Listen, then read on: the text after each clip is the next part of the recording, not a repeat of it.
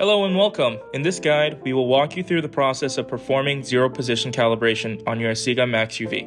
Zero position calibration is essential to ensure accurate and precise 3D printing results.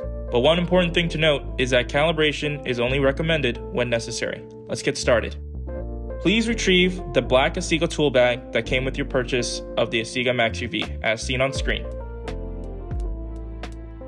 You will only need to use one tool. This is the calibration tool you will need for this process.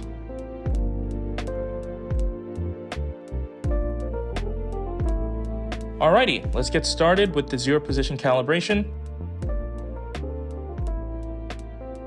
Please retrieve the build platform and install it onto the build platform holder, and tighten down the build platform knob until it is tight and secure.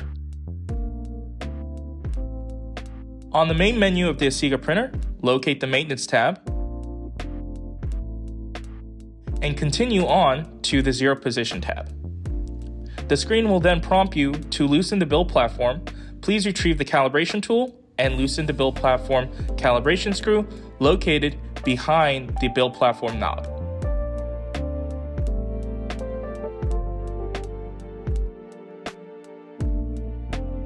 Once loose, the build platform should be able to move freely on its Y and X axis, as you can see on the video. Continue on by hitting OK on the screen. The MAX UV does not use a calibration plate, so select Next. On this screen, press and hold the Move Down button until the build platform stops moving downwards and is flush against the glass.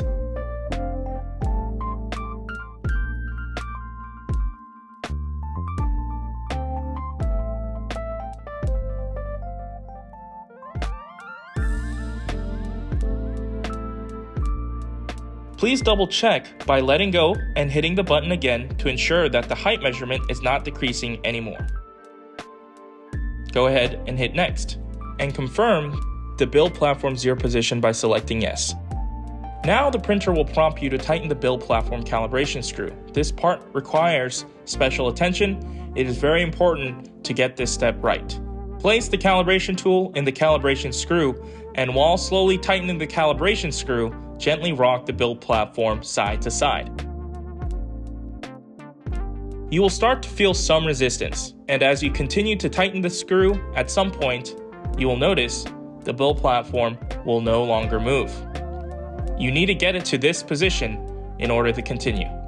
Make note of the calibration tool handle position. Note the angle/direction of the hole on top of the calibration tool's handle, and now turn 180 degrees until the hole I mentioned is pointing in the opposite direction. Tightening the calibration screw will take quite a bit of force. Doing this ensures that the build platform holder is now fixed and will not allow rotation. Continue on and select Done, and then select Yes to detect zero position.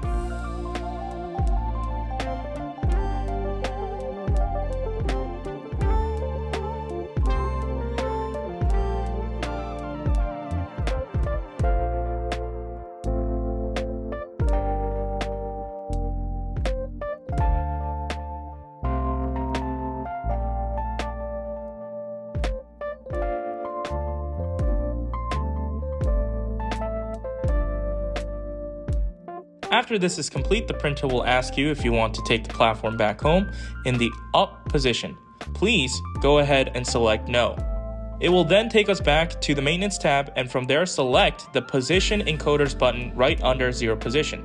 Select zero position encoders. As you can see, the zero position encoders is very off right now.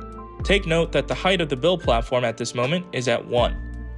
Press and hold down the arrow button until the platform gets to 0. Once you have confirmed that, go ahead and push the 0 button on the left. Confirm that the measurements on the left column stays within a range close to 0. And also make sure that the diagram that you see on the right is showing the dot in the middle. Once all that has been completed, please go back to the main menu and select Control and select Vertical Axis. From here, please select the Home button, and this will take the build platform back to its home/up position.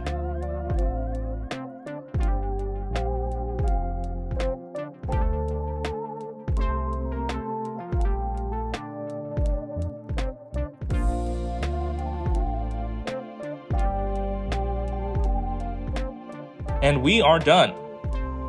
Go back to the main menu.